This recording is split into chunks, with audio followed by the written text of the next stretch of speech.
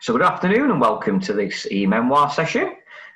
Today we're joined by the host, Beej Kaczmarczyk, and we're looking at making the most of the adult education budget 2020 to 2021, how to optimise AEB funding through effective planning, marketing, delivery and learner experience. And as ever, we like to keep these sessions as interactive as possible, so feel free to use the chat facility or share any questions or thoughts with the Q&A throughout the duration of this webinar. You don't have to wait until the end. You can leave a question at any point throughout the duration. Say if we perhaps want to use a microphone, we'll leave that until the end of the session. You will all be receiving a copy of the video recording and slides, and I'd encourage you to share these with your colleagues and throughout your wider teams there.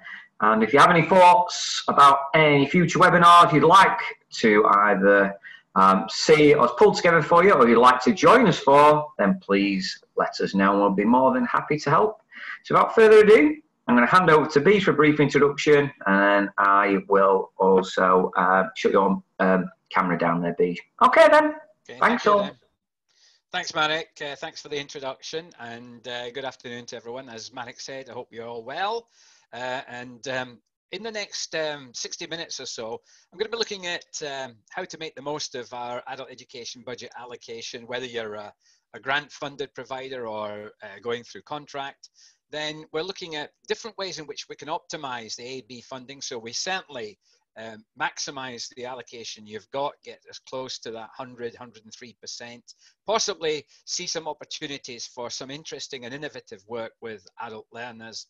And so I want to look a little bit about some of the marketing issues, the delivery, particularly moving some of the provision to online or blended learning, wherever it's appropriate, and how important I think the COVID-19 has been in telling us about the importance of supporting adults, making sure we're in touch with them, keeping them as keeping them warm, keeping them on program, and therefore the importance of that learner experience. So Marek will now mute my camera so we can focus on what we're going to cover this afternoon. So what I'll briefly do is just remind ourselves about the primary sources for of funding for adult learning.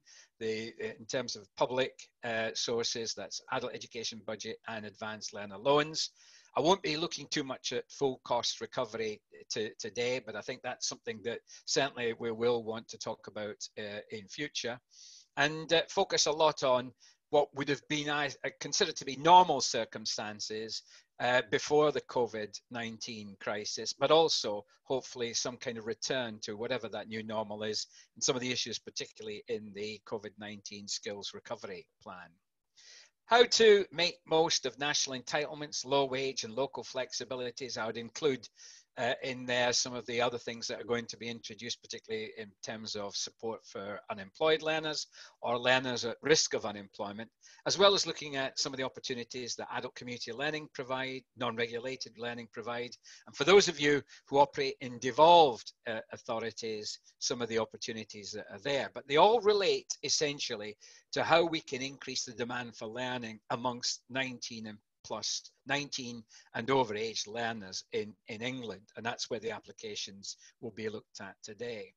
I'll pick up a little bit on the COVID-19 skills recovery packages and some of those implications for those of you who are significant providers of adult learning.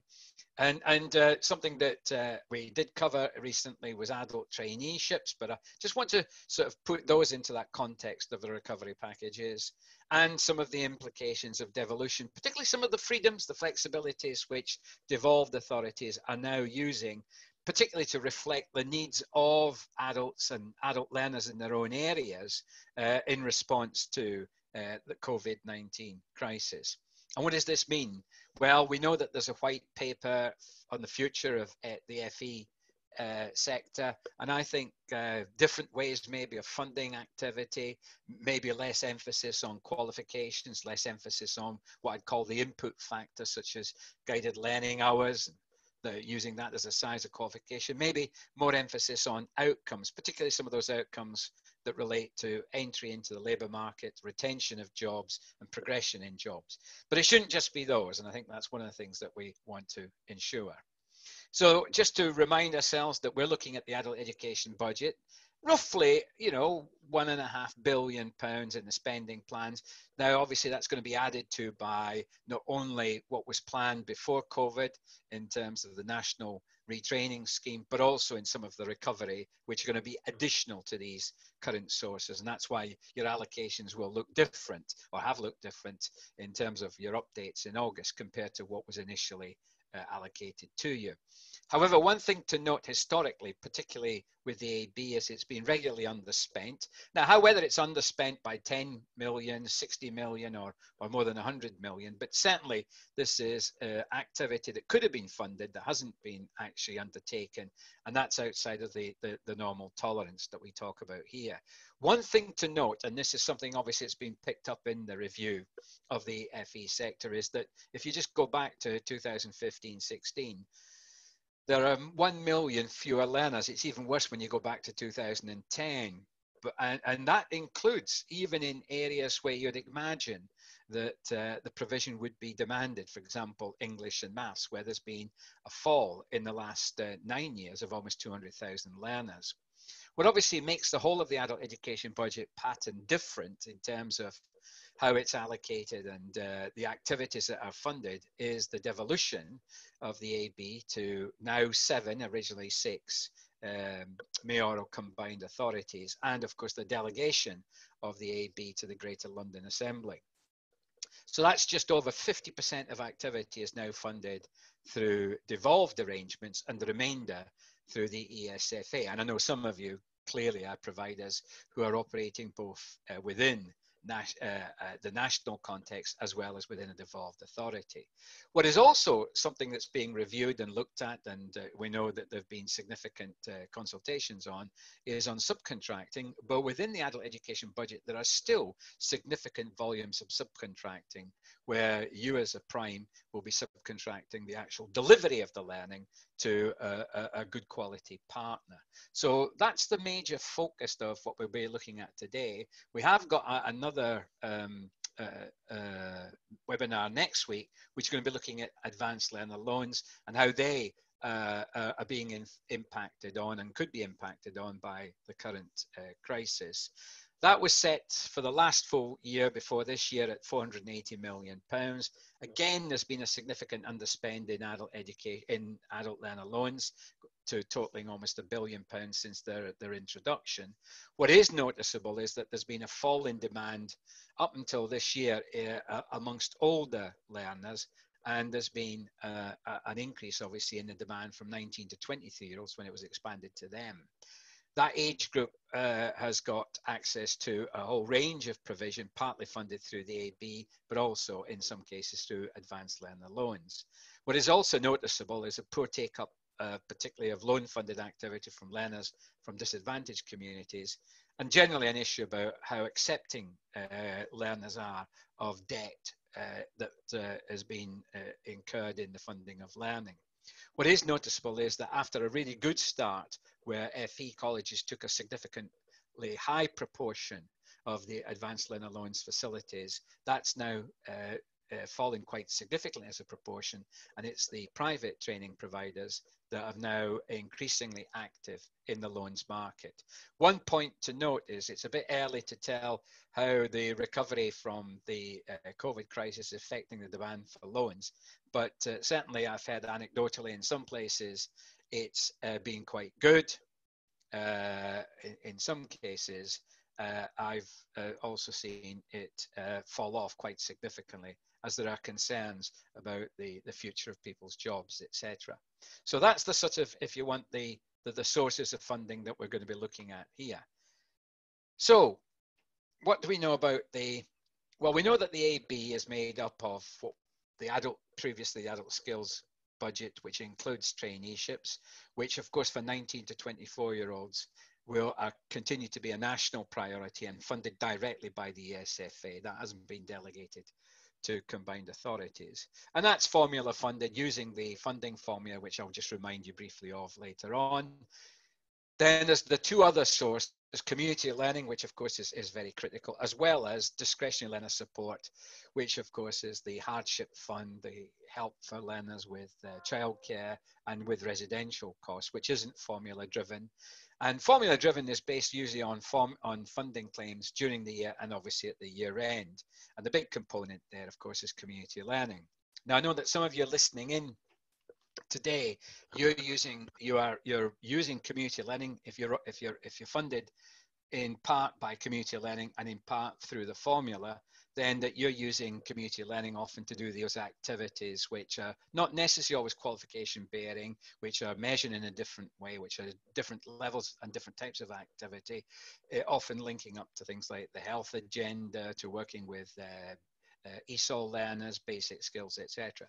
One thing to note, though, is that one of the best ways of maximizing your AEB is to maximize your community learning in terms of its progression, or if you're working with a partner that's a community learning provider, in terms of offering that flexibility of offer and progression to formula funded in terms of creating ladders of progression at local level. And one way to max, certainly on AEB, is to have that strategic partnership approach with, for example, community learning, the third sector, if that's not what your primary source of funding is. So what are the basic principles? Well, I think I'm going to focus less on the supply side and a different, what I'd call impactful measures that are being introduced by respective governments to change the structures in terms of colleges, private training providers, local authorities, etc., qualifications on offer. I'm going to focus much more on the demand side, and that is, how do you activate the demand from adults to undertake learning, and which is absolutely critical, and then how do we actually finance and fund that activity? In many cases, of course, adults will undertake learning, but will have a barrier in their way, and that barrier might be funding, it could be access, it could be a disability, it could be a learning need, or it could be childcare requirements or whatever. So there are some barriers that we have to look at. But I think the critical thing here is the most successful providers of AEB provision are those which have moved away from the plan and provide. Here's our curriculum offer, we tidy up what we did last year, we put it out to people, and then we see if they come. And that's been, I think, very much replaced in the last 10 to 15 years by much more of a demand-led model, which you'll see in very successful providers, which is having a whole range of means by which we identify what the demand for learning is amongst those learners, those adult learners, whether that's coming from outreach work. There's no replacement for that type of work with hard to reach communities and individuals, through market research, through labour market intelligence, through working with employers, working with local authority data, all those different sources, and of course, working with your existing learners who give you so much information about why they've chosen to learn, what they've learned, and why they're learning with you, and how they came to finance it. So this is very much a demand-led approach, which means that the most successful providers of AEB have that close communication, that close contact with their respective markets. And underpinning all of this is what motivates adult learners to learn.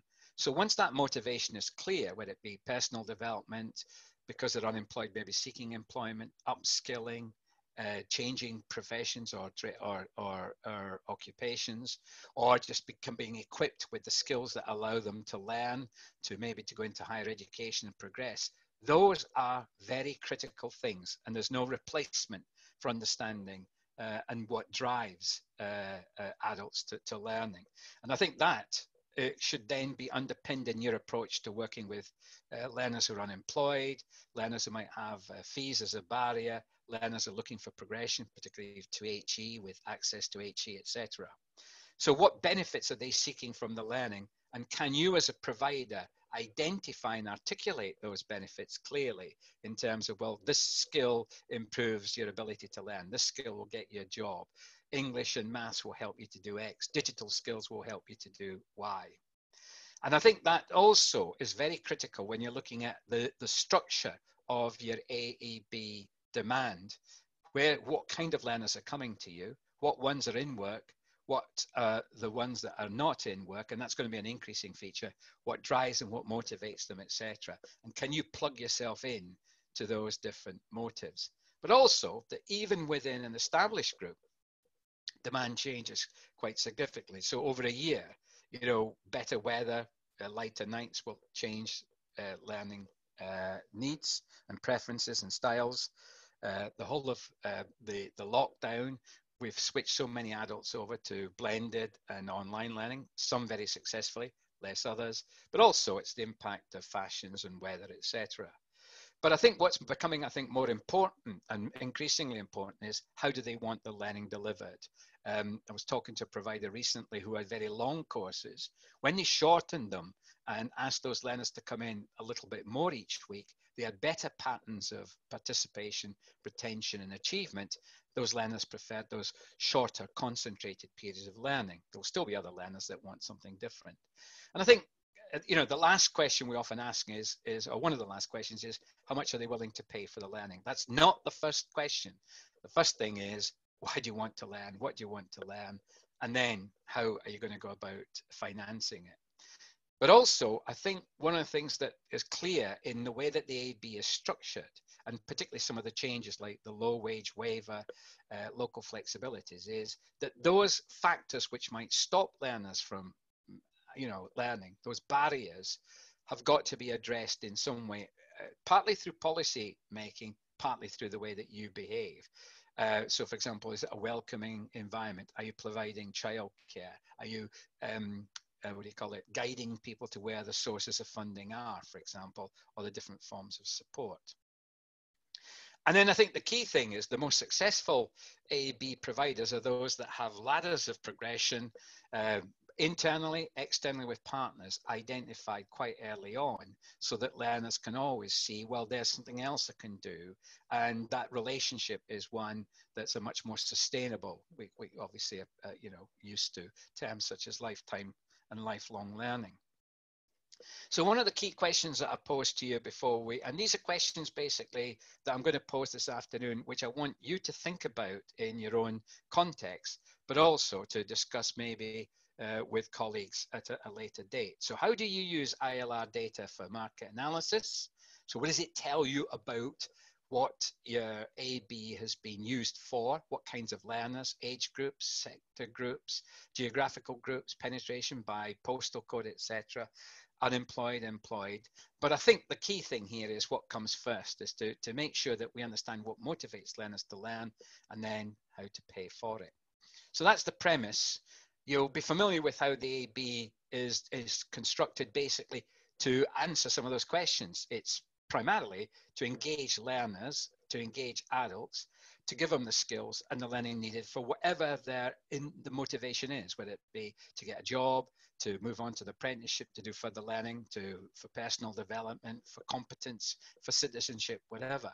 But it enables them to do it by giving them qualifications which are tailored to meet their needs, but also types of programs which might not have qualifications in them, which might help those that are furthest away from learning or employment. So they're you know, got several stages to go through, as well as all kinds of activities such as preparation for life, re-engagement, independent living, employability skills, etc. Tying this up also with things like health and well-being.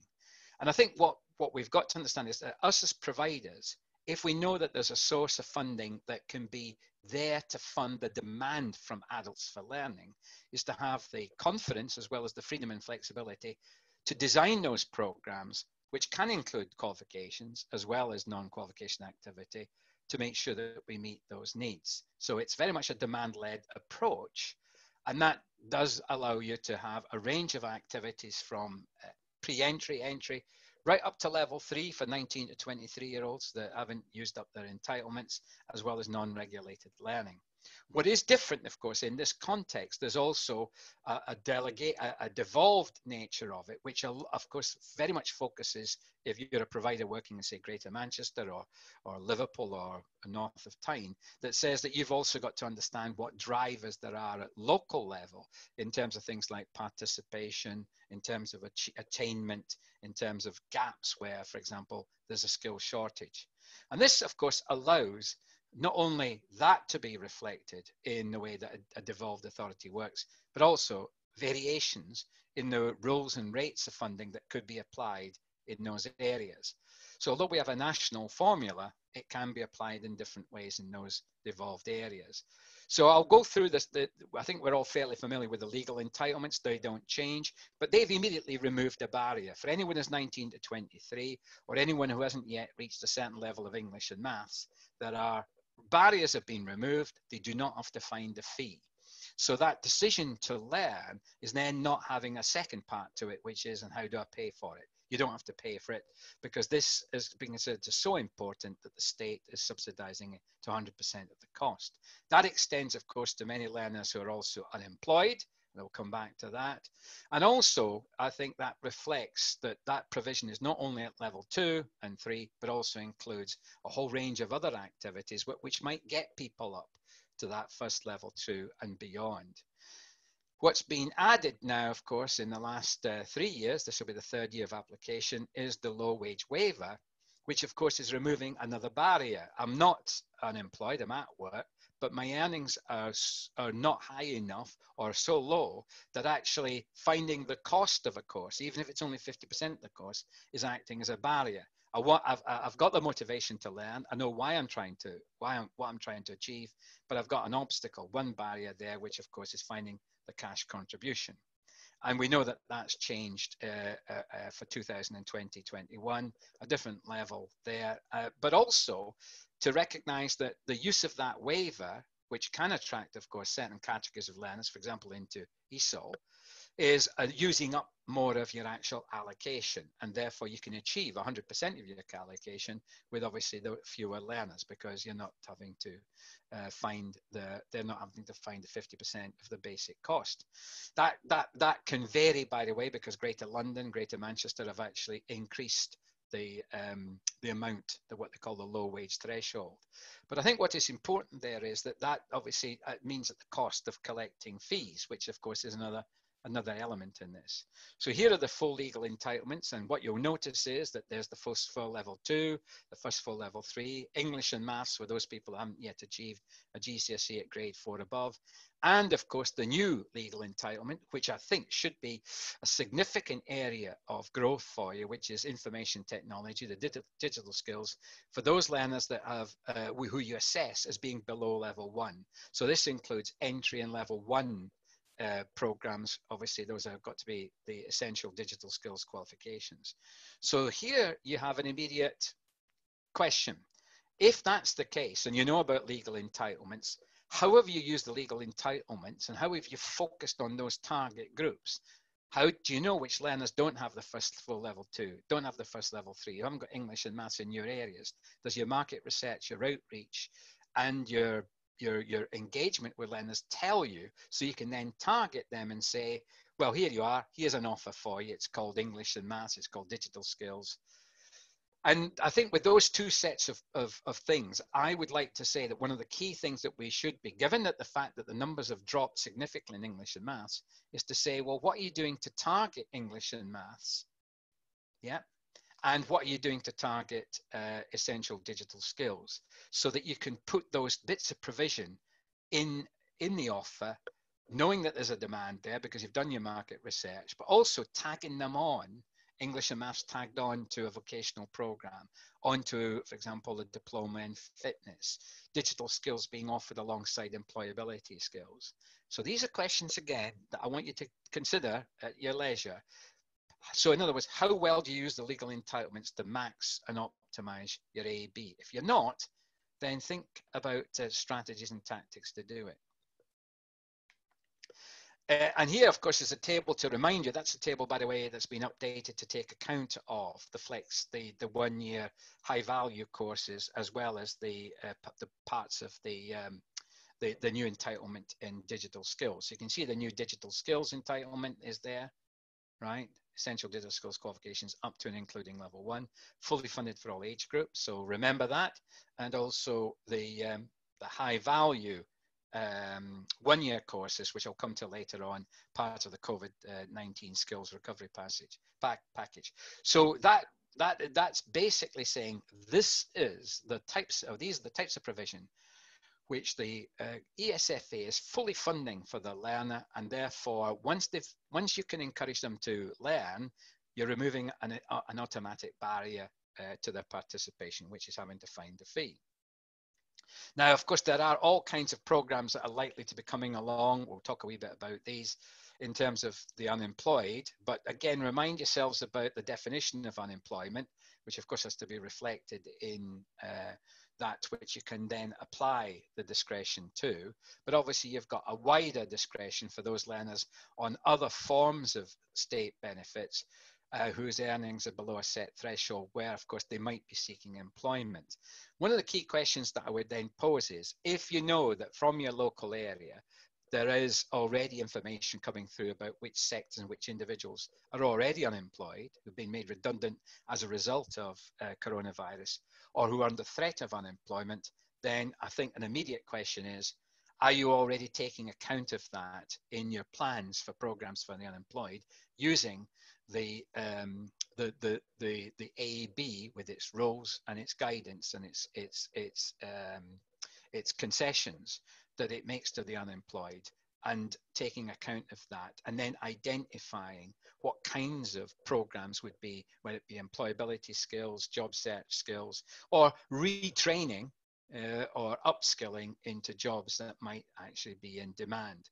So again, I think here the key question is, how are you going about identifying what kind of impacts, you know, in your local labour market, who's now likely to be unemployed? Is it in hospitality, catering, tourism? So why still making that provision? The provision would be better moving over into those things where there might be some job opportunities like green energy, health and social care. And you're going to have that, that transition where you can make those programs for the unemployed available. So again, using that, using the discretion, using obviously the low wage waiver, which again is fully employing, fully funding those learners. You know, you can go through all the sort of, you can read how it's structured. But the most important thing about this is where those learners who are in those pay brackets, which are just, you know, below those levels I'm talking about, you can now say, well, you previously would have had to find 50%, or would have had to apply another discretion with you. Now we can say, well, look, that fee is being removed. So key question is, how do you promote this offer to the low paid? So how are you doing it? Is it appearing through your publicity? Is it appearing in your, do all of your enrollment teams talk about this? Is this an aspect of the way in which you do this through your website or through your different outreach? And what's been the impact of that change so far? We've been, certainly I'm talking here as a director of 2 training companies as well as the governor of a college. We found that after a slow start, this has started to certainly pick up. And therefore, for a lot of learners who we spend quite a lot of time, you know, finding out what they want to learn, to see what drives them, to see what motivates them, is we're now finding that they're more likely inclined to come to us because they don't have to find 50% of the cost of the program. I think one of the things that I hope, is everyone seeing the slides moving on, Marek? I just received a message from, I think there was one of the participants who was still stuck on one, but I'll just check. Could somebody else just check that they are moving on? Because they have been for myself. I just want to check. And if possible, Beej, if you can just get a little bit closer to the mic as well, just to check, because it was a wee bit. Yeah, I think everybody else seems to be fine. So again, if that participant is struggling, I did drop a message in there. It might be worth just logging out, logging back in, and hopefully that will resolve any issue there. And I say you'll all receive a copy of the video recording and slides, so we'll make sure you haven't missed anything. And thanks everybody for getting back to us there with the messages. Thank you very much. So I just wanted to ask at this point, what, thanks Marek, what people have found with the low wage waiver in their experience of it over the first 2 years, what kind of impact has it made? And also the fact that some of you have got, you know, if you're in a devolved, if you're in London or Greater Manchester, actually these thresholds are set at higher levels. So we got a couple of responses there. Great, thank you. Yes, it's after a slow start, very similar to ours. Little impact yet, not really featured very much yet. And I think we've rehearsed some of the other responses as well, but that's great. Thank you for that. So again, it's using the low wage waiver, the what we call the legal entitlements, using the local flexibility, which of course is there to give you the opportunity to create programs which reflect the needs of the local area, a mixture of qualifications, non-regulated qualified programs, helping people to get into the first full level 2 at entry and level 1, but also those people that might already have a level 2 in their local area, there might be a need for retraining or upskilling, which I think is going to be very relevant. Here, of course, you've got to choose the programs which, of course, the awarding bodies have had go through a process to ensure they can be offered in the local flexibility. So they've got to be on the hub. So be careful about this. And obviously it includes things like ESOL, but also non-regulated learning, where, for example, you're using RARPA to recognize and record progress and achievement. And I think, again, local flexibilities for us have been very useful, not only to find those learners that want to do entry and level 1 provision before they can progress to level 2, particularly in the 19 to 23 age group. We've used them alongside the legal entitlement. So we've packaged it for some learners where we know what their route is, we know what drives them, we know what motivates them. So I need to focus on my maths, but also need employability skills. So we've used the local flexibility for the employability skills, the national legal entitlement for functional skills. One point to note, not all local flexibility programs are fully funded. They can be fully funded or co-funded. What you've got to do is take account of the person's prior attainment, circumstances and age, etc. But the local flexibility for us has been critical in identifying where there's particular issues that need to be addressed at local level, and then we're introducing that local flexibility. And that combination of programs, including non-regulated learning, I think has been very useful in using up not only the whole of our allocation, but in then getting people on ladders of progression, because those learners that are doing the level entry and level 1 and the local flexibility very often are then progressing into the national entitlements. If they're 19 to 23, if they're unemployed, they've been able to progress into other programs for the unemployed, and in many cases they've been able to progress to employment and then become funded through apprenticeships. So again, how well are you using local flexibilities to make the most of your AEB allocation? And I think that question, you've got to go back and say, well, have we really got our program areas, our curriculum areas, to see the opportunities there to activate adult learning and then use the funding to finance it? Similarly, for non-regulated learning for adults, we know that this includes a whole range of things from independent living skills to community learning and locally devised short technical tasters, where, for example, it's activating entry into a particular area.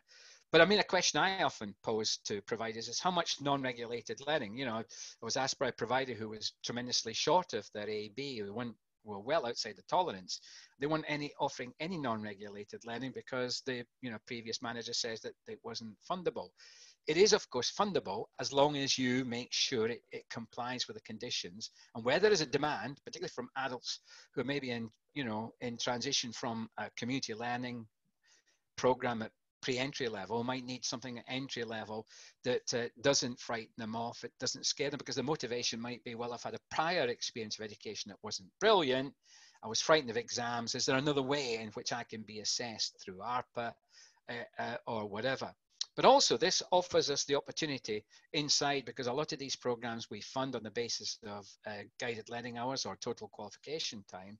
We can put blended learning in there at the appropriate level, certainly not at entry, I would have not thought, but at level 1s and 2, you might find there's some opportunities. Most provision, I think that's in non-regulated provision here would have to meet these eligibility criteria. So obviously always remind yourselves of these particular principles being applied, because non-regulated learning shouldn't be a replica of regulated learning, and it shouldn't be usually at any level other than entry level 1. We've got some at level 2, but level 2 in our case is mostly on technical provision where there isn't a regulated program available yet, particularly in new sectors or in emerging sectors. So again, question for you all to pose in your own organization is, how are we using non-regulated learning to get learners in at the beginning of their learning journey, and using it for progression purposes, and are we making most effective use of it? When it comes to things like, for example, literacy, numeracy, and ESOL, that's a classic example of where non-regulated learning does start people off on that progression path. And, you know, again, what progression opportunities can you offer? Because if you look at this, you can see that they could progress to English and maths programs. They could use stepping stone. They could use functional skills. In some cases, the progression could be to a GCSE. So again, non-regulated literacy, numeracy, ESOL, alongside other forms of non-regulated provision, again, responding to that demand.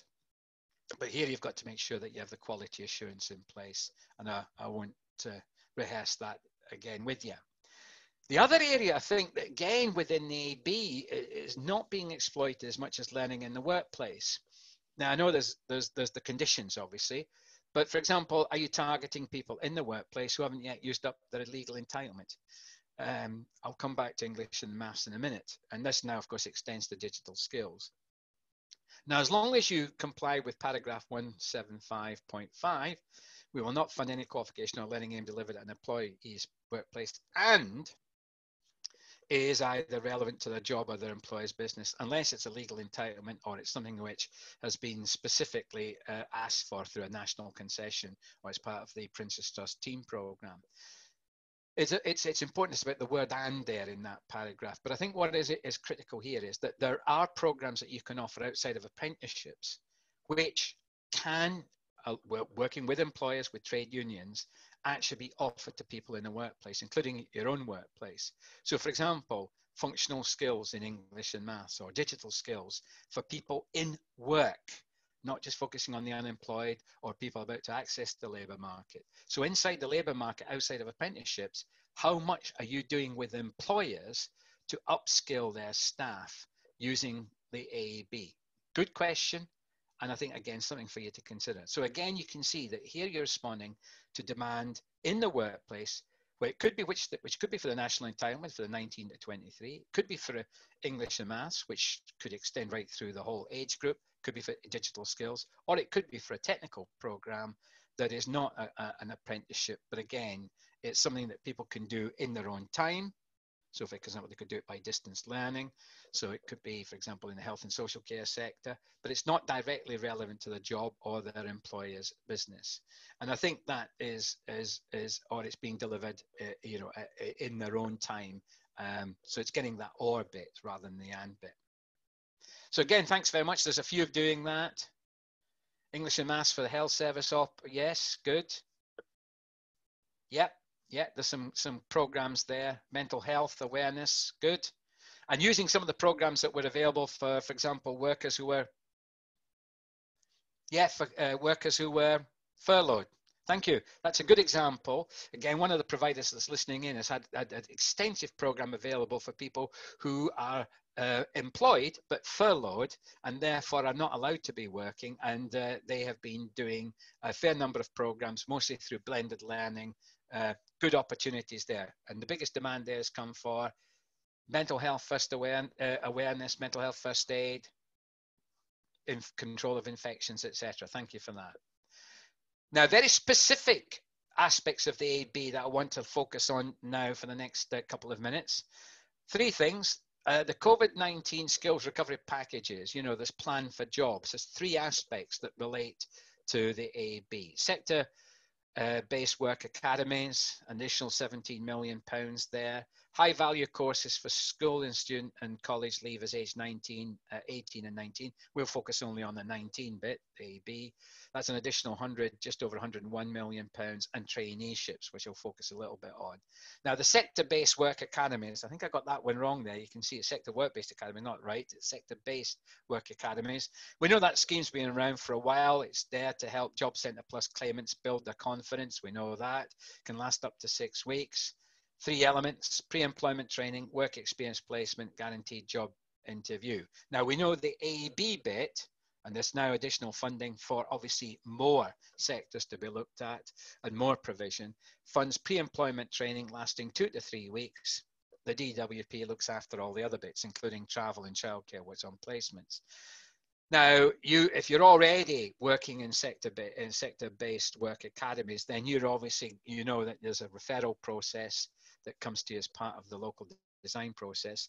This is, by the way, added onto your AEB allocation using, I think if you saw the August document, if you looked at the August document on how AEB is being allocated to you, then you'll see that there's the subtlety and the changes there about how that additional funding and how it's being prorated into your provision. But the key thing here is, if you're already developing sector-based work academies, how are you developing this aspect of your provision? Because obviously there's going to be a lot more people that are going to be in receipt of universal credit or JSA or ESA, and in what sectors do you think those people will be seeking to be trained into? Whether it be logistics, it could be into into food retail, it could be into green energy, it could be into health and social care. So again, using these aspects of the AEB. Yeah, that's good. Thanks very much there. Thank you, Claire. Thanks, David. Online level 2 courses, sector and LAP priority, plus recruitment progression to hospital staff wanting to become nurses or staff looking for promotion. So there's a lot of things there in that previous package that we should be looking at. The sectors in your area which have been identified are, thank you very much, logistics, care, and the civil service for us. So again, I think good examples of where that type of package, and you're using the AEB to fund that type of provision, the pre-employment training, doing that in collaboration, obviously, with Job Centre Plus. So I think that's, again, additional funding. This is new, high-value courses for school. Well, I'm going to focus on the 19 plus bit, which is funded by AEB. And this is basically to offer a high-value level 2 or 3 course, 1 year, funded through and it could be in any one of those qualifications which has been identified on the list of what we call high value courses. So a level 2 diploma in care, a level 3 diploma in engineering, or something like that. Make sure, by the way, that the qualifications there are on that list that you're going to offer. It's within the AEB, so it only applies to learners who are age 19 on the 31st of August, but it's only for 19-year-olds. And there are basically, this is an incentive here. They'll be fully funded, these learners, so no need for them to think about finding the funding through a loan. Yeah, thank you very much, with Princess Trust Programme there again, good. And that's to take account of this. The second thing to note is that there's going to be an increase of £400 per learning aim. So that rate of funding for that adult who's 19, who could be one of your 18-year-olds last year, who's now coming back as a 19-year-old and still hasn't found a job, who needs that high value, maybe redirection or addition to the program. And here, by the way, if the learner does move on to the job, obviously that job's there's got to be conditions on the length of the job, etc. Then you'll be able to claim 20% of the funding, which rather than the half that they normally claim, which is the 10%. Remember, job outcome payments, if the person does not complete the program, are only 10%, whereas in this case, it's 20%. So you can see there's significant uplifts here. And again, this is additional to your AEB allocation that you had before August. So again, if you have a very simple tool here, which says, well, look at the number of people that left us last year who are now 19. Have they found a job yet? No. Can we offer them this as a 1 year fully funded program with that uplift? Or do we have information about how many 19-year-olds that are in our area seeking employment in these key sectors? Remember, this is sector driven.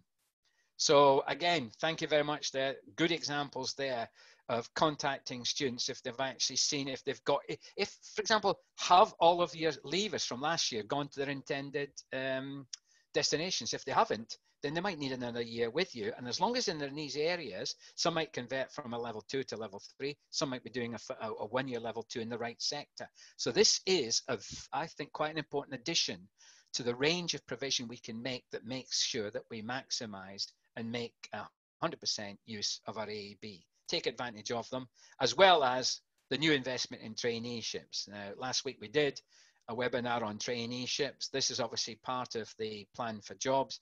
£111 million being put in this year for an extra 30,000. So, many of those will be the 19 to 24 age group. We know there's a bonus for each learner taken on by an employer to a maximum of 10. Most, of course, will be much smaller than that. And, of course, to also note that the traineeship is fully funded for any learner for their core programs, not necessarily for their what do you call it, their flexible offer, which can be a vocational qual. But don't forget the core is work preparation, work placement, English and maths, and digital skills if they haven't already achieved it. And I think that's a very important opportunity. It was flagging, we know, a bit, but also it can include now those learners that already have a level 3, whereas before they all had to have no more than a level 2. So that flexibility could, of course, make another group of learners more attracted to the program. And this obviously applies for this full year from the 1st of September to the 11 months to the 31st of July. The condition for 100 hours of work placement is now reduced to 70. It can be more than that, obviously, if you can find that opportunity for the learner. There is an intention to increase the basic rate for the job prep, for the work preparation and the work placement to £1,500 from the current £970, as well as the incentive payment to make to employers. There will be a procurement process, which David has informed me has not yet been publicised. So if you've not been offering traineeships before, or you want to increase your traineeship offer, then there will be a procurement process that will be out in the next few weeks. I think the extension of the traineeship up to 12 months is not as relevant, because most of us will try and get those young people into jobs as quickly as possible. So I think we'll still be most of us will be maxing around the 6 months mark. The key thing here is that this is another part of the AEB that you can use. It's, by the way, you can't via between these different things. The traineeship is a part of your AEB. So you have an AEB allocation, of which this tells you how much the traineeship offer is. But you might obviously want to go for growth. You might want to, when there's an invitation for you to apply for more traineeships, to take advantage of it, as well as the new procurement, as the procurement for that's going to be announced in the next few weeks. But again, don't forget, a traineeship is still a training program. It's not an apprenticeship. It leads into the apprenticeship. It isn't the same as Kickstart, because Kickstart, the learner will be taken on by the young person will be taken on by the employer, and the subsidy will, the wage, whether it be the apprenticeship wage or respective to their age, or the one that's relevant to the age, will be paid for. Traineeship, there is no wage, unless of course the employer wishes to make a contribution towards the cost of the learner. So again, are you already offering or intending to offer adult traineeships? In what occupational areas? And again, that's got to reflect at the local or sub-regional level where the demand for jobs is likely to be in your area. And I think that then takes us on to another golden opportunity, but only those that obviously are in Mayoral combined authorities, is that devolution allows you to also plug in and through the devolved AEB, deliver programs that are very much based on that local demand and need. So here the need is being articulated on behalf of individual citizens in that area by the devolved authority. And that obviously means that you've got to plug yourself into local strategic skills plans. So what priorities have they identified? And then you can obviously make the provision that meets those needs, because they've done a lot of the work for you through a lot of the SAPs that are in place to identify individual sector needs within that locality. And then it gives the devolved authority the flexibility to, for example, change the rates, which have happened in London, or different ways of earning funding, which might attach themselves much more to things like job outcomes or other forms of outcomes. But the national entitlements will still be the responsibility at central level. So there are lots of opportunities, because obviously it means you can have variations on things like the low wage waiver in London, same in Greater Manchester. It could regeneralize a lot of adult learning, because there's a lot more freedom and flexibility to vary rates and things like that, so that it becomes more attractive for you as the provider to put it on, in response to demand. You can align it with other funding streams such as the work and health programs, ESF, Job Centre Plus, which gives us more integrated approaches, so that that means that all these different stakeholders come together to increase things like skill levels, productivity, working with those people that are most disadvantaged in the labour market, as well as new subcontracting arrangements where the prime might be able to secure a contract and then work with partners to deliver the different parts of it. I think also we're getting more innovative approaches from that local bottom-up approach with a much wider range of outcomes in terms of things like progression, improving the health and well-being of the local community. And I think also it could identify where this particular skill shortages maybe at higher levels, which have got to be addressed. So that's really working. Yeah, that's great. That's working well. Now, the other thing is it's working well as long as the partners are all there. I think that's a point that one of you has just made. Thanks for that. The other thing is experimentation. We've seen some very innovative approaches to digital skills for the unemployed at local level, which we wouldn't have seen through the national funding approach. So again, I think you can max and optimize the use of your AEB in devolved authorities by looking at some of these flexibilities and freedoms. I think ultimately it could relax some of the rules and allow a wider choice of courses. For example, much more, we've been in one area particularly asked to put on more pre-entry ESOL, English and maths, and now digital skills. So I think that shows you how the devolved arrangement might work. We all know how AEB funding works, and I won't spend too much time on that.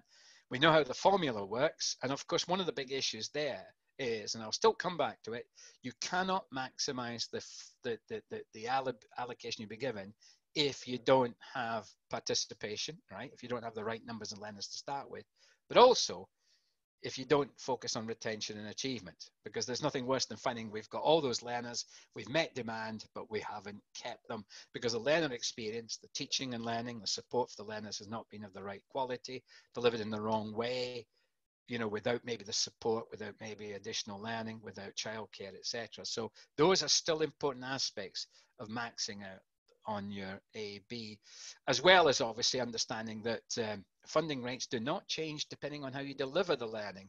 And therefore, this experience, I think, of COVID-19 has really brought to the front how online learning, blended learning, could be another way of enhancing the learning, of maybe bringing in people that otherwise didn't want to come. But at the same time, you've got to get the balance right with those people who prefer face-to-face work with their tutors and the socializing they get with working with other learners. So we know how the formula works. We know what the matrix is made up of and the other, but I just want to pick aspects of it. English, maths and digital skills for me are still one area which I don't think we're fully exploiting. We know there are still millions of learners in England of adults who have low levels of English and maths, and of course we know with digital skills as a result of the work that's been done on that. So with those being quite well funded, GCSE English and Maths funded at 811, functional skills at 724, other than entry level maths, which is a much higher rate, and of course what the new rates are for digital skills. So my assertion is that, and certainly we've put a lot of investment into this, is that this should be a major aspect of our provision for adults. We know that there is a big demand, but it's about how we deliver it. Can we deliver it short and fat in bite-sized chunks? One of the things that drives one of the awarding bodies that we work with, Apprentices, is very much that stepping stones approach from pre-entry up to and including level 2, and making sure that that is always being done at the pace at which the learners can cope with. And growing that provision, particularly with employed learners, working with the DWP with unemployed learners, I think should be a big aspect of your provision. And I'm glad that a couple of you have identified it. Thanks very much. We've had a bit of support there. Yeah, I mean, one of the issues there, it's a good question. One of you posed the question is non-accredited learning. It is non-accredited where you're offering English and Maths and ESOL is very important as a way of getting learners in. And I think that sort of, getting on the progression ladder to possibly stepping stone qualifications, which are nationally recognised, as well as functional skills and GCSEs is critical. And whether I think you've got those genuine assessments that show that learners are operating at that level, don't worry about it. Whether employed or unemployed, it's appropriate to the learner because you've done that initial and diagnostic assessment. So it's a good point you've raised there. And I don't, you know, the digital entitlement, I know that some of you are concerned, but you haven't got, there's only one awarding body, I think, that's been through the whole of this process yet. So the essential digital skills qualifications are not ready yet. They can't be offered yet. But I think that commitment is there within the latest guidance, which I'm just repeating there. And I think the other thing to note, just to cover that, yes, it's, yep, question. Well, I mean, I think it's a matter of waiting. I know you're going to have to advertise that you're going to put on digital skills programs, but until you know which awarding body you're wanting to work with, then I think you've got to sort of hold back on that. But there's no reason why you can't do the assessment, etc., to identify, for example, amongst your existing learners, how many, when you're using the digital skills framework, are operating at below level 1. And I think you'll see that there's quite a lot of demand there. And then obviously identify that demand and say, well, look, we're just about to put on some provision, or we'll be running provision maybe from late November, December, January, whatever. So that might be a strategy. The last thing to note, I think, for me, is that the two things that sit there inside the formula, one inside the formula, one outside the formula, that perhaps are not being, yeah, thank you. Thanks for that, Joanna. Is that there is a lot of adult learners are not aware of the fact that they can get learning support if they have any individual needs, which can be fundable through the AEB allocation, whether it be a grant or contract. And that's coming to you as a provider at £150 per month per learner, once you've identified and assessed the needs, put a plan in place, and then delivered the learning support through an LSA, a small class size, or whatever. And for me, that's very important to identify as one aspect of meeting the demand for those learners.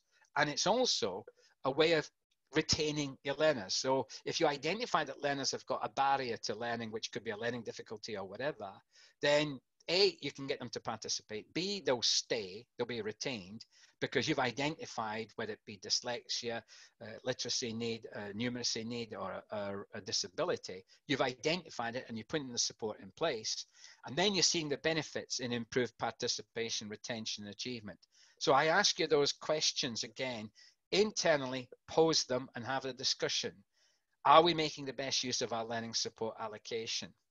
It's the same. Yes, the question is, it's a national rate of £150 per month. If the learner needs more than £150 in any 1 month, because you've got some what we call excess costs, you can claim anything above 150 through the earnings adjustment statement. Ask your MI manager about it. Now, I bet you there's a lot of you listening in today that don't fully optimize your adult learning support and make the best use of it. And, you know, you might end up saying, well, we identified, but we haven't got the means to support it, because that £150, where is it in the allocation? It's in the allocation. It's not separately identified. But what is important is that it's an investment, and it does produce. It overcomes a barrier, it keeps learners, and it helps them to achieve. So it is a fixed rate of £150 per month. As far as I know, in most of the devolved authorities, it's the same, but I wouldn't want to be, I wouldn't want to say that for sure in every. So I would check up on that, Lynn. David, good point there. Use whatever means you can to identify those individual needs, whether it be, some of you will use Cognosist, others will have your own assessment tools. Again, best way to record it, to monitor it, to track it. Use it, your whatever your MI system is, use whatever they've got for learning support. I'm obviously a keen fan of spirals, but whatever works for you.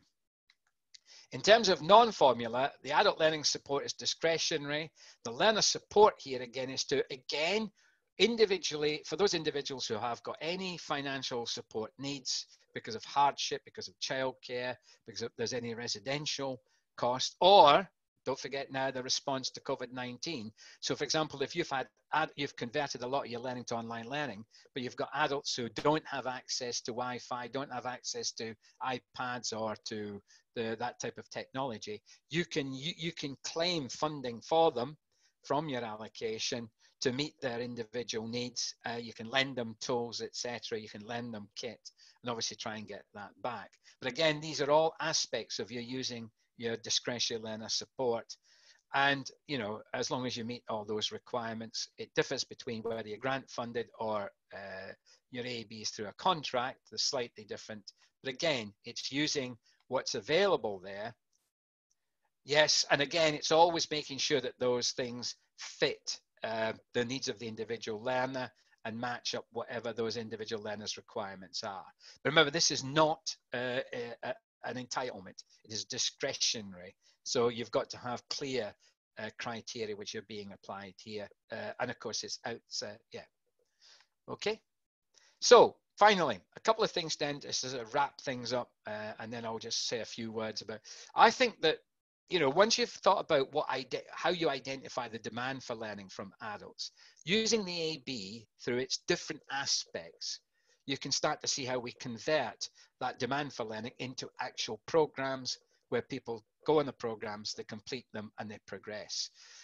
You can, of course, think of it another way. Your planning and delivery of adult learning has got to be able to make the best use of the matrix, making sure that where you've got programs, you're using the right mix of face-to-face and blended learning. So if you've got a total qualification time program of 150, are you delivering 100 hours face-to-face and 50 through blended learning? How do you audit and keep evidence of that at the appropriate level? For me, the other thing is to see AEB as not a sort of September to July, but as a continuous flow of activity. We've got lots of learners who've started AEB programs before the end of the last academic year who are now carrying on into this year. Some of them have had breaks in learning, we know that because of COVID, but we've also got new learners and new start points. I know that we offer ESOL starts 4 times a year. I know some of you offer it 6 times a year. It's got to reflect the patterns of demand. Adults do not work on academic years. They don't work on September through to July. There are different drivers there, for example, different needs. I think also to have flexibility in the method of delivery. You know, we found that shorter, more intensive beauty therapy courses hold the learners better. We get better achievements rather than stringing it out, you know, 1 night a week for 36 weeks. Getting that environment right, which includes all those other things around it, like the careers advice, etc., the learning support, the learner support. But let's just look at improving the learner experience. From every minute that learner's with you, from pre-enrollment to post-completion, how good is that? How good do they feel about the program they've had and about themselves and about you? So making sure that we use the best, you know, the blended learning and other technologies that support learners, and then obviously linking up with what are the priorities at the LEP level, the Mayo Combined Authority, WP, which could be employability skills, health and well-being, social inclusion, emotional resilience, you know, given what's happened in the COVID situation. But I think many of you, I would strongly suggest, if you're not already doing it, plug yourself into your local skills advisory panels, your SAPs. Very often your principals or senior team members will be on them, because that's identifying priority needs, particularly at local level. And that should be activating what you're going to do. Because, for example, during coronavirus, we've already continued. We continue to deliver adult learning wherever possible, using subcontracting arrangements, using online learning, supporting furloughed learners. And that's got us to address these issues. How much of our provision have we been able to move online? How effective has our learning platform, virtual, been in supporting learning outside the classroom? And what else have we had to do to support those learners with laptops, iPads, one-to-ones, mentoring? So I think this has given us a golden opportunity to start looking at different ways of optimizing the AEB, which might, of course, be a characteristic that we have to continue with. What's the new normal going to look like? So the government promised us a lot of things before COVID-19. I just want to highlight those that already started to say that the NRS, for example, National Retraining Scheme, was already pumping additional funding, and that was already factored into AEB allocations for 2021 prior to COVID, prior to the lockdown, should I say, to help workers prepare for a changing labour market. We didn't realise how radical that change labour market is going to be. But I think that new focus on adult learning, which will be with the new Shared Prosperity Fund, the capital investment, etc. We'll be looking at things like emotional resilience, mental health. Why not working much more with union learning, people at risk of unemployment? And that, I think, it needs more. And that's why the investment in the Kickstart scheme, payments to employers who are going to hire new apprentices, are very critical next steps, I think, in supporting people who are at risk of long-term unemployment, in addition to what I've talked about today in terms of sector-based work academies, the high-value programs, etc.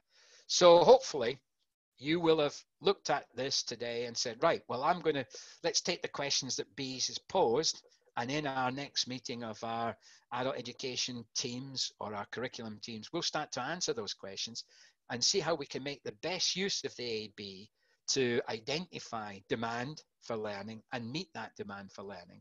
And there might be some golden opportunities for you and your partners, particularly in devolved authorities, to work with the unemployed, or in a sectoral based work academy in your LEP, if you're outside of devolved authority, to start looking at what we can do to get people to increase their skill levels and get them maybe ready to go into an apprenticeship.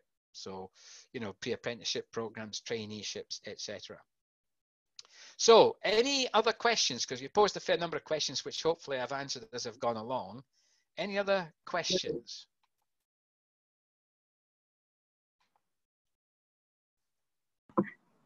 Yeah, just checking through there. I'm not sure if we've missed anything. If you feel that we have missed any of your questions, or perhaps you need or you'd like to take any further, or a slight more discussion around it, then do feel free to get in touch with us. Because so you'll all be receiving a copy of the video recording the slides, and recommend you to sit down, share it with colleagues. Remotely, or however it is you're working these days. And again, if that does provoke any more questions, or you'd like us to look at it more fully perhaps, then we'll be more than happy to take it further, won't we, Deej? Absolutely, thanks for that. I've had some feedback there. Yeah, don't forget the Princess Trust programme is very important. It's like the funding in slightly different ways. Just have a look at the latest guidance. But I think, as one of you has already highlighted, working with them and a sector-based work academy is a very, very good way of addressing the needs of a particular sector. And I think that is really helpful. Again, focus on the high value ones, identify those 18 and 19-year-olds that haven't yet got, haven't been able to get to their destination, that could do through from a new level 2 or level 3 program delivered in 1 year. Yeah, I think we've got that. We've answered the question on non-accredited provision. Lynn, I'll find out if there's the same in every devolved area, but I mean, I haven't heard of any significant differences. Yeah, one of you has talked about, the only other thing, just to go back, and thanks for a few of you listening in still there, is that, these were what was before COVID-19, and therefore the National Skills Funded, alongside the National Retraining Scheme, was there to reskill and upskill people. So that's already been factored into your allocation. So if you look at your allocation, there'll be what they call a sort of an allowable growth in your allocation that reflects the funding that would have gone into you to reflect your current level of activity. So you might have had a 1.5% increase in your AEB, or a 1.7% increase in your AEB. So that's explained in that document, which I think was published in August. Yeah, we don't know what's going to happen with the new Shared Prosperity Fund to replace European Social Fund. So wait and see for that. I can't answer that question anymore. Thanks very much for your response there, Gail. Thank you. Any other questions then, Marek? No, I can't see any further. No, I think that's it for now, B. So do you want me to end the recording? Yeah, close the recording. Thanks everyone for listening in, and hopefully this has activated some discussion.